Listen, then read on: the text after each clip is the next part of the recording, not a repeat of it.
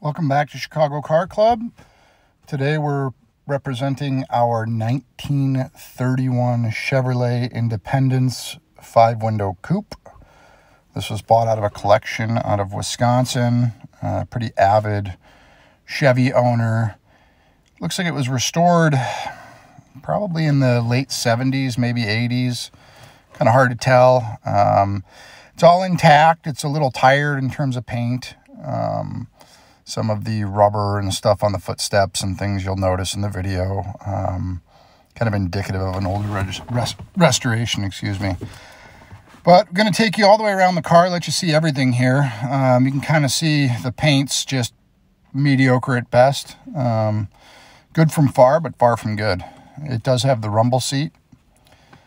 It appears that all of the panels are original to the car, and it's been well maintained over the years, especially mechanically, where it's sat, all the fuel was drained out of it. I'm going to let you get a real good detailed look of the car.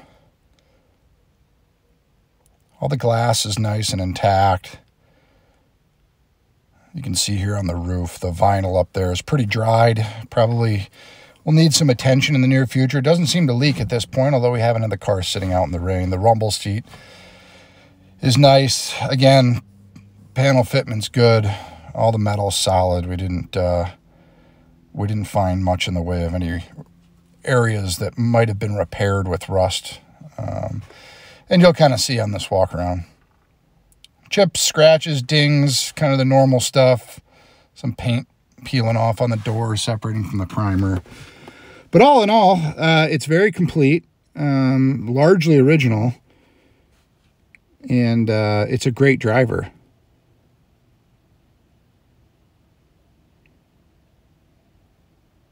It's still on the 6-volt system.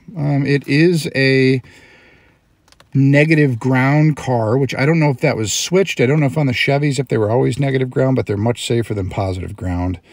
Inside here, you can see the door jamb. Door fitment's really good. Everything lines up. Your seat, you've got all your hardware inside.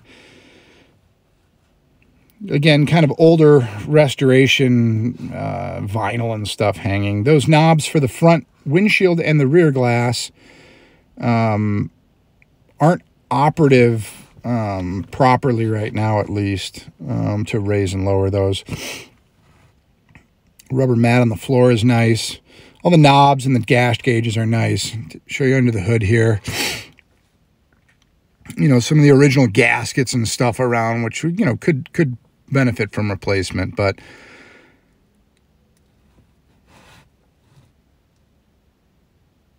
we believe this to be the original 194 inline 6, also known as a stove bolt. It does run nicely. The packing on the water pump seems to hold and doesn't leak. The radiator moves coolant through it, which is nice, and it takes a nice idle when running. Show you both sides here. Generator. We believe the generator is working, although I'm not certain. We haven't really driven it enough, and I haven't tested it yet, but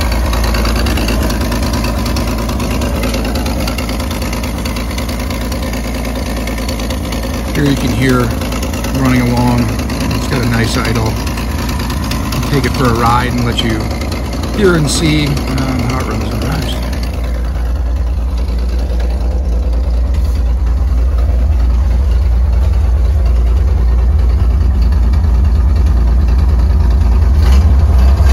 The knobs for the throttle adjust for the idle and for the choke on the dash work, which is great. Makes it easy to start. And as you can see, the 3-speed manual, the clutch, the brakes are good. Really runs and drives nicely. Again, you know, the prior owner, we understand, took very good care of this stuff. So even though it's an older restoration, it was where it's at. Chugging down the road here. Gets through the gears nicely. Accelerates nicely, comes back to idle again, it stops straight.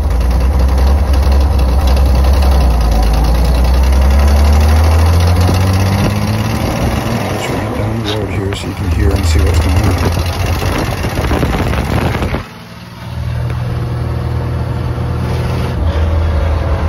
gauges are working just fine. The original switch is in the car. We do have the key set for it. We encourage you to give us a call anytime for more information on this particular car.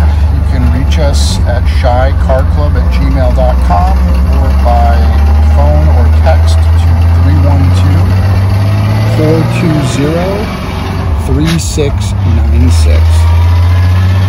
We do our best to represent everything as completely and thoroughly as possible and be as transparent as we can. We do miss things from time to time, but our goal is to make you as comfortable as possible in what we have here. Feel free to call us anytime. We look forward to hearing from you.